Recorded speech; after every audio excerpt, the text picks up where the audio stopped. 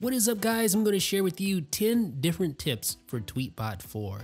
Number 1, mark all DMs as read. Just go to your DM section and then double tap on the little mailbox icon to mark all messages as read. Super simple tip. Next up, quickly switch between themes. So use a 2-finger swipe up gesture or a 2-finger swipe down gesture to quickly switch between the light and dark themes in Tweetbot 4. Customizable buttons at the bottom right hand corner. 2 buttons on the bottom right hand corner, you can tap and hold those to customize those. You can switch between list, your profile, mute filters, favorites, search, right there on the fly. It's a really great way to customize Tweetbot 4. Next up, you have sharing shortcuts. Now, of course, you can tap on a tweet and then tap the share button to invoke the share sheet, but you can also, watch this, tap and hold on a tweet and invoke the share sheet just like that.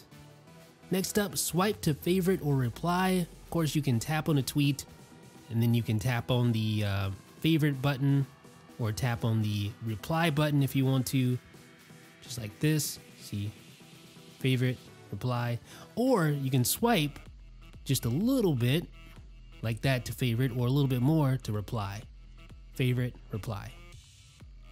Favorite, reply. There you go.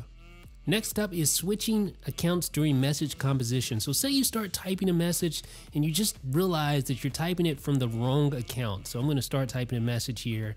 Hello, what's up? But you know what? It's the wrong account. I meant to send it from iDownloadBlog's account. Well, super simple. Just tap on the little avatar and you can quickly switch the account without retyping the entire message. This can be a real time saver.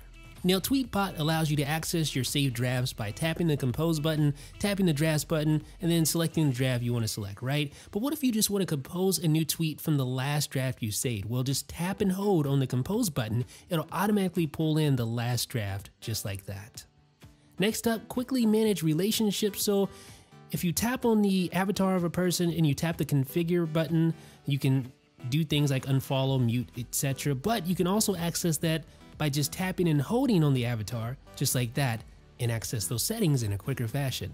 Now to rearrange account order, tap the account button in the upper left hand corner and then tap and hold and drag the accounts however you want them arranged.